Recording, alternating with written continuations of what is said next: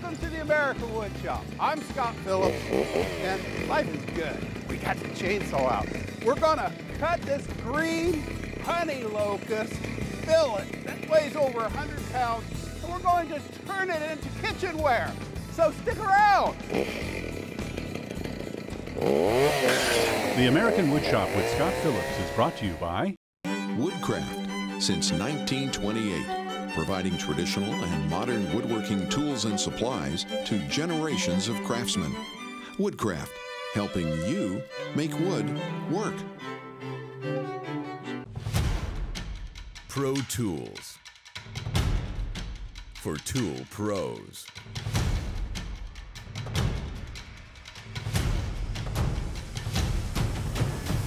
Rikon Tools. Woodcraft Magazine. Projects, plans, and web links designed to help you make wood work. P.S. Wood, home of Timberwolf Swedish silicon steel bandsaw blades and super sharp scroll saw blades. A bed to sleep on. A table to share meals. A house that feels like a home. The Furniture Bank of Central Ohio, providing furniture to neighbors in need.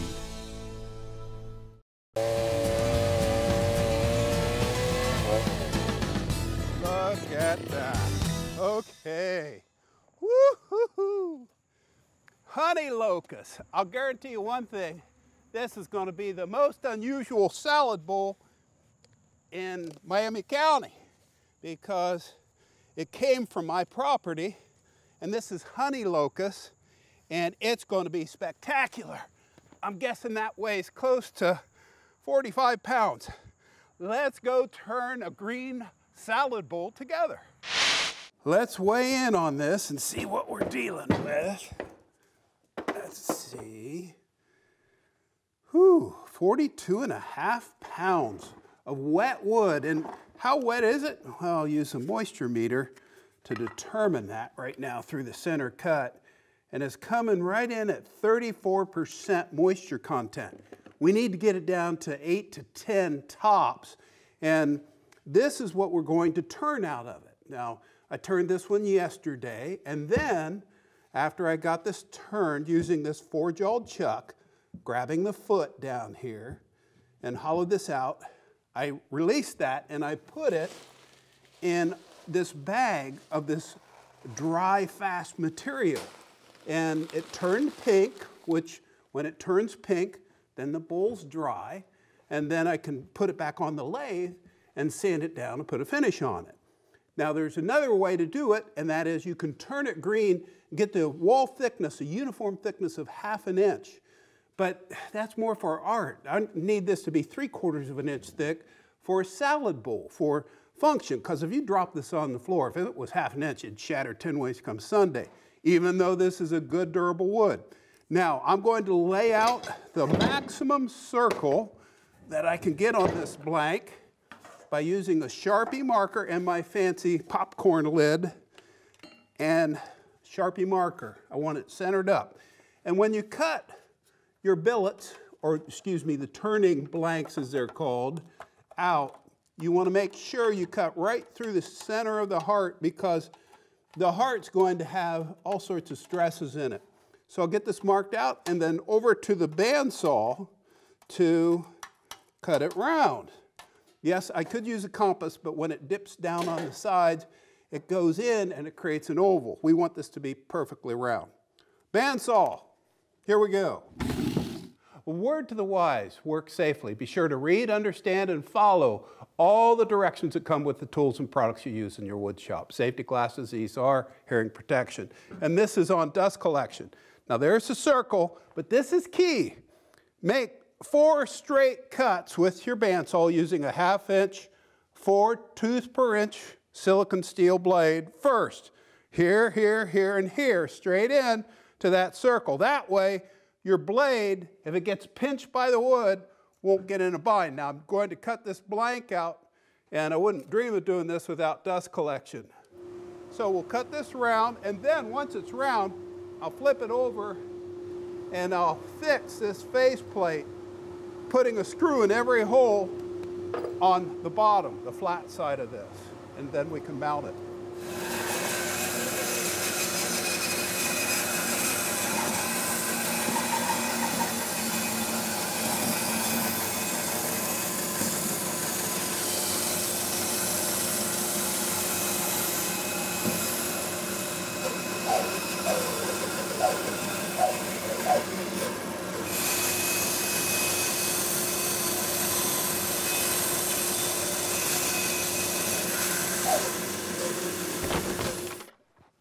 that 6-inch faceplate mounts to this drive spindle. I have that locked, so I bring that up and carefully thread that on and spin that on, and that gets locked in place with the Allen in all 3 locations.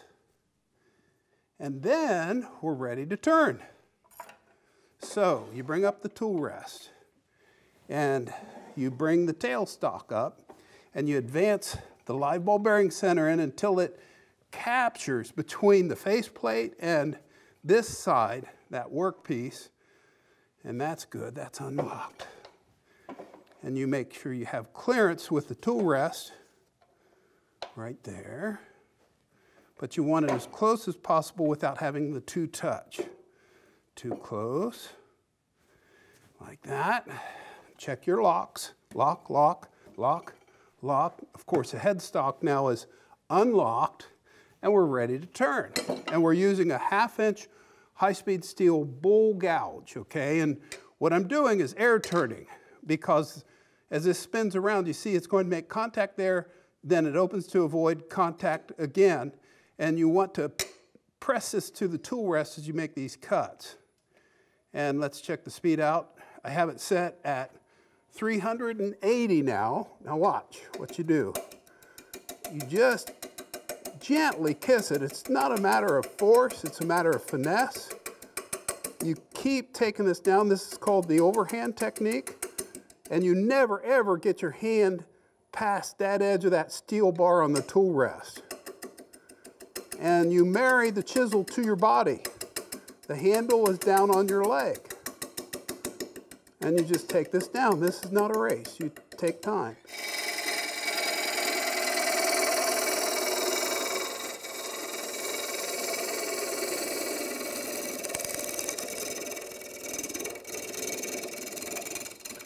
So let's see where we're at.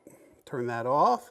Never put your hand up on a spinning workpiece because it could swing it down and pinch it between the tool rest. So that's perfectly round right now, roughed in. And now what I need to do is adjust the banjo that holds the tool rest so we can close down the gap. And I want to make sure as I'm making this cut, the cutting edge of this tool is right at or slightly above center line. So I'm going to just take this edge down, and what I'm going to do is turn this foot, or spigot as it's called, for the 4-jawed chuck to fit onto. And that needs to be 3.5 inches by 3/4 deep. So let's make that happen. This is so much fun. Okay, now I'm standing out of the plane so that if bark were to fly off, it would miss me.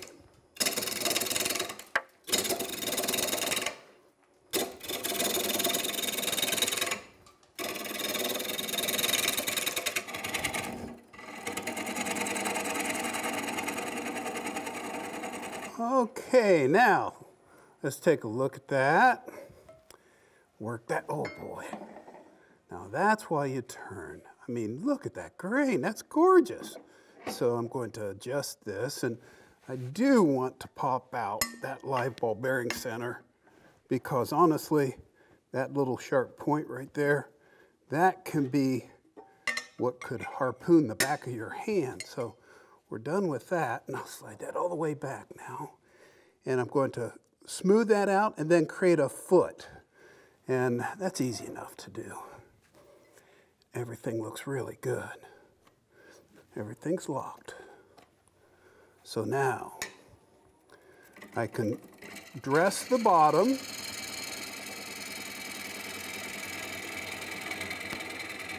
And I have the speed set at 620 right now.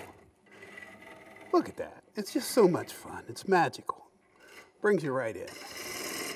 And now we'll make that foot 3/4 inches deep and 3.5 inches in diameter.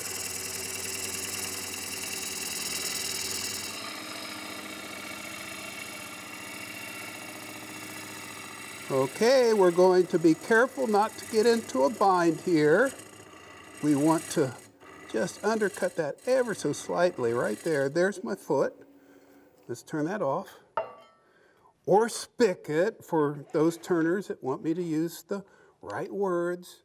And we bring that 4-jaw chuck up and we close it down on this chuck, right tightens. I like that because that's natural. And whatever you do, tighten it down in both sides so that that squares up the 4 jaws. And now the next step is, with it obviously turned off, is I'm going to unlock the faceplate, and then I'll spin this off and thread this 4-jaw chuck up on the drive arbor. And that way we can hollow the top of the bowl. With the 4-jawed chuck mounted onto the wood lathe now, I do a true cut on the outside to rebalance everything, because it's rare when you reverse chuck it, as it's called, to get everything perfectly lined up, but that is a beautifully smooth cut right there. And so what are we doing now that it's dynamically balanced? Turn that off, let that come to a stop, take the tool rest off, and bring up this heavy duty 3.5 inch or 3.25 inch Forstner bit. And what I've done is unlock the ram, and this acts just like a drill press. Now let's turn that on, and this will establish the depth of cut. And I have the speed turned down to 370 right now. And it's fair game to put your hand on the chuck because it's going to want to spin in this number 2 Morris taper. Nice and easy. Now watch what happens. This is amazing. Look at those chips. And the beautiful thing about this is, this gives you something to turn to. So I'll get this down to the depth that I want. I'll have to back this out and advance this. And then we can start to hollow. Can you see that? That's nice and deep. And that's 1.5 inches from the very bottom of the bowl, because as I hollow this, I want to be able to turn the bottom out. And you'll see what I'm talking about in just a second. Now that needs to go away. And that's a handy little tip right there. If it spins when you make your cut, dial the speed back just a hair. That makes a big difference. Now, tool rest up and on, slid into position, and this tail rest now can come completely off, light as a feather. Okay, just like that. And now what we're going to do, adjust this so we can hollow this using the bevel, rubbing the bevel at the same time as we engage the cutting edge. So that's just right at or slightly above center line, and securing everything and dialing the speed up to about 700. That looks good. So let's get the front faced and balanced.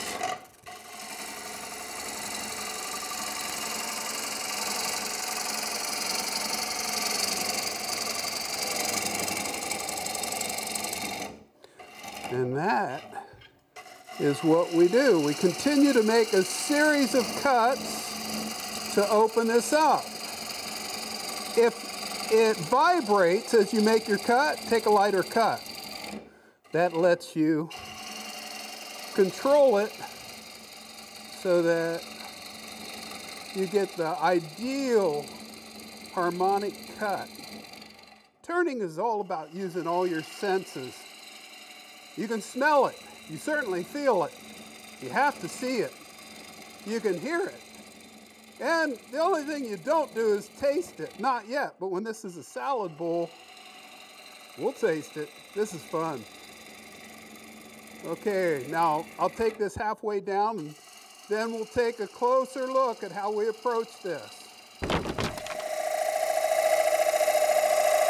You hear that sound?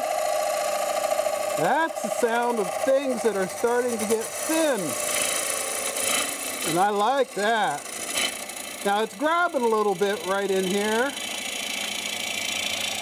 So I'm taking a lighter cut. I did dial the speed up a bit, and it's running right at 850 right now, 850 RPMs. Now, this is a carbide cutter, and the beautiful thing about this is it's very easy to use this. You can go downhill, down the valley, as it were, or you can go up. But I'll tell you, the tricky spot is right about in here. That's a transitional curve right there. Right there. And that's where the bowl gouge that I've used for most of this project has a nasty tendency to grab. So I like to go to this round carbide cutter with a heavy duty shank like this so it doesn't vibrate or flex when I make the cut. And I make it part of my arm as I'm hollowing this. And I'm going to take this down to about a little less than 3/4 of an inch in thickness. And let me show you the high-tech way to gauge the wall thickness. You turn that off, let it come to a stop, take the tool rest off. You use your hands. You get in there and you calibrated fingers. They're the best way to tell how thick that wall is. You could use all sorts of gauges and stuff, but I really was taught by a wonderful man, Rudy Asolnik. I worked with him off and on over the years, and Rudy just said you can't beat him. Nothing to it. No fancy layout tools. Now I will tell you the cutting edge needs to be right below center line for this to work well. So I'll just hollow this down, and once we get it nice and thin, then it's on to sanding with dust collection hooked up and with a dust mask on.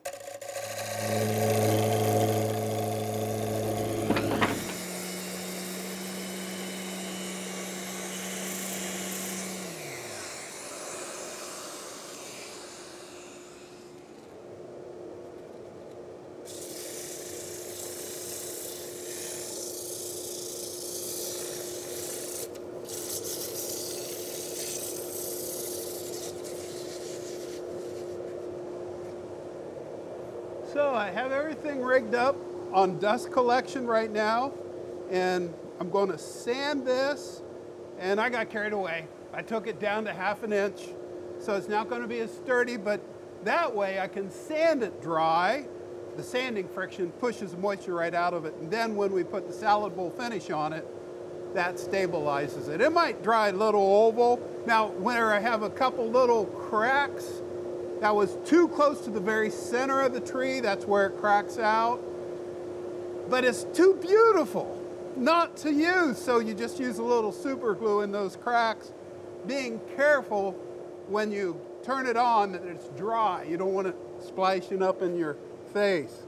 So I'll just sand this down, get it dry, and then we'll get the finish on it.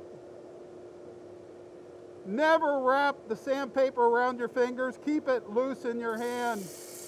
That way, if it gets caught up in something, it just falls out safely.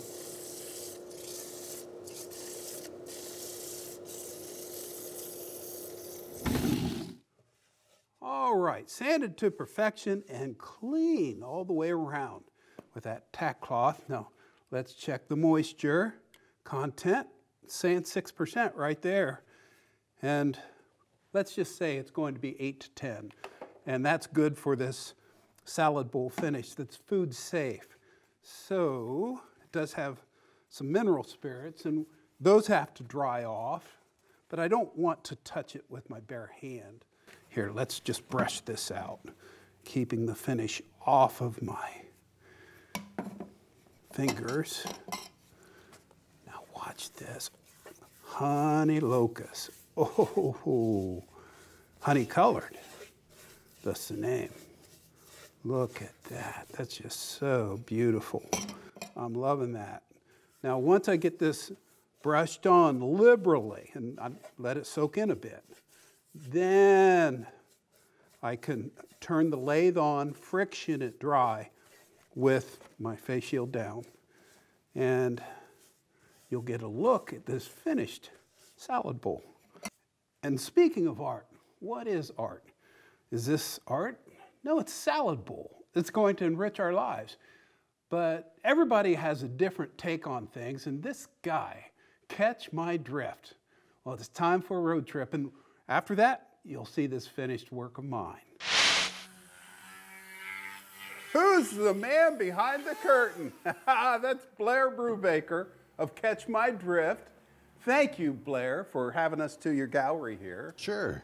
And what I've always admired about you is the way you embrace nature, and you see things that most people don't see, and you do something about that. And you've created these beautiful works. Now, tell us about your process. How do you create something like this? Basically, it's a process of discovery. And in the case of this piece, it kind of started out looking like this. So just either a walk along the shores of one of our beautiful Great Lakes or in the woods and finding the piece, discovering it, bringing it home, cleaning it up, power washing it, wire brushing it. That's kind of the second phase. Again, deciding what it might look like, taking it a step further. And that evolves into these magnificent creations. Let's take a look at the gallery. Now, Blair, the first time I saw a collection of your work like this, I was just so fired up. And tell us, on a piece like this, that's one major piece with some stones added. How long do you have in that? That's hard to say. Probably at least a week of working several hours a day. This piece was actually found in the UP, Michigan, and it was in a campfire. It had been partially burned and charred. And with all of my pieces, I try not to do any more than I have to, so I leave that, what I call patina, and just try to highlight it, accentuate it, and preserve it, basically.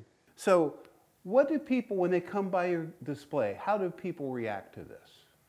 You can usually tell the ones that, I'll use the phrase, catch my drift, just by either their expressions or what they may say. And obviously there are those that walk by and say, you know, what is he thinking?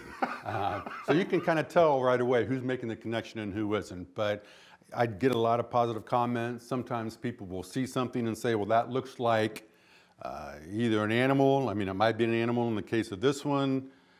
It might be a tree or a sailboat. And I basically just shake my head and say, yes, yeah, that's what I was thinking. Because I don't try to alter the appearance. I take what I find and really do just a little bit, remove the rot, clean it up, dress it up so someone might want to take it home and put it in their home. Well, thank you so much for bringing new life to wood that would eventually have just faded away and enrich an environment like ours. I have a dozen works of yours and nothing's finer. Thank you, Blair. Well, thank you. Keep it up, Catch My Drift. I will do that. Okay, now back to the wood shop to finish that unique project. Wow, can't wait to be able to buy one of these. Well, what do you think? I love the grain pattern on this. It just is magnificent. And to think this came from firewood. And that's what we can do with wood. Never give up on a piece of wood because you never know what you might end up with. And the other thing is, this dry fast stuff, you can now do greenwood turnings. Use that overnight, seal it off, and when it turns pink, that greenwood turning will be dry. So that's it for this week. Next week, we're doing some live edge table work and a beautiful tool tote. Say that 3 times fast. And so won't you join us? Stay well, get busy in your wood shop. Woodcraft, since 1928, providing traditional and modern woodworking tools and supplies to generations of craftsmen. Woodcraft, helping you make wood work. Pro Tools. For tool pros.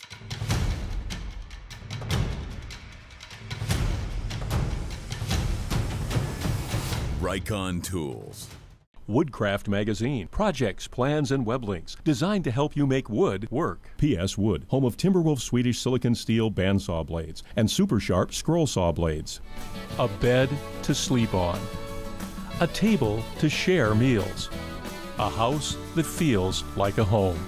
The Furniture Bank of Central Ohio, providing furniture to neighbors in need. For more information on tips behind the American Woodshop and watch free episodes 24/7, check us out online and like us on Facebook.